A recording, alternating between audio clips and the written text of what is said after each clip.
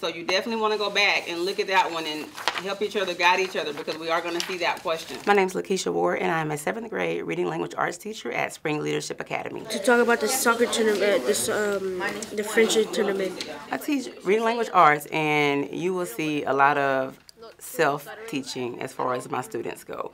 I like them to take control of their learning. Help your table mates out. And show me that they understand. So you see a lot of collaboration amongst the students. Yeah, complete confidence. Yeah. You see them working together. You see them wanting to go to the board and show everybody else what they know. The poet uses the words dense swaths of green. And you see a lot of engagement and positive attitudes.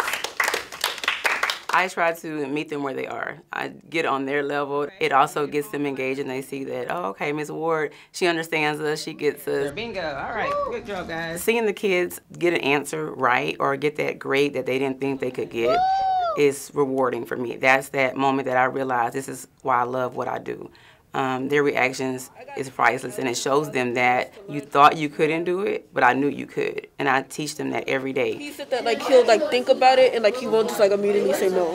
Excellent. I like Spring Leadership Academy because of the small environment we have. We're real close-knit. We're like family. We inspire each other. We congratulate each other. You know somebody's there to listen to you, to hear you.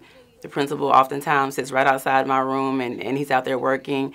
And it's like just knowing he's out there, I like for him to be able to hear what's going on inside my classroom. I like him to hear the excitement, hear the learning going on. Before something when I got wrong. I want my students to always say as they continue, I remember Ms. Ward. Ms. Ward always told me that it's okay to make mistakes.